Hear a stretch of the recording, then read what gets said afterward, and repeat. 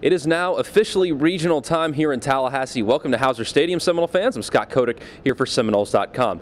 Regional play begins this weekend. Alabama, Savannah State, and Troy come in to face off against Florida State. It's the opportunity the Seminoles have been working for all year. Really one of the best times of the entire academic year. Let's get right to your top three storylines. The first is the young man the Seminoles will see on Friday night at 5 p.m. That is the right-hander in Kyle McGowan.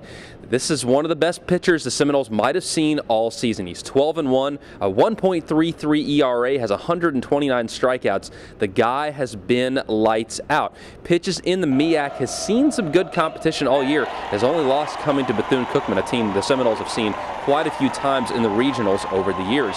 McGowan, frankly, hasn't seen this kind of environment in college baseball. Yes, Savannah State did play Georgia Tech earlier in the season, but this is an environment at Hauser Stadium. When this crowd gets behind the Noles, it is an electric atmosphere and one of the toughest places to play in the country. Your second storyline is the bullpen. Before last week's ACC tournament, the Seminole bullpen had only given up 2 home runs on the season. Well, we all know how last week turned out, but the flip side of this and the positive of it is that this is the weekend the bullpen gets things turned around. This is the key when you enter into the postseason to have a great bullpen that can really relieve your starters. Remember, the Seminole starting pitching has really been outstanding. Every one of the starters got a no decision last week in the tournament, but Luke Weaver, Seitz, and Lee Brandt, they all look great. That's going to pay great dividends as we head into the postseason, especially when that bullpen gets things together this weekend. And your third and final storyline, we mentioned a little bit in the beginning, is just how great this time of year is. The one thing about Hauser Stadium is when the fans come out and pack this place, it's one of the toughest places to play in the entire country.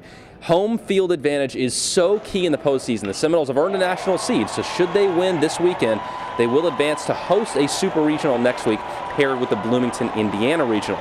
Of course, Seminole fans, make sure you stay with us here at Seminoles.com for the best complete coverage of Florida State baseball this weekend. It's that time of year we all have been looking forward to. It's the NCAA tournament and the time for the Seminoles to make that road back to Omaha. So here for Seminoles.com on Thursday afternoon, I'm Scott Kotick for Seminoles.com.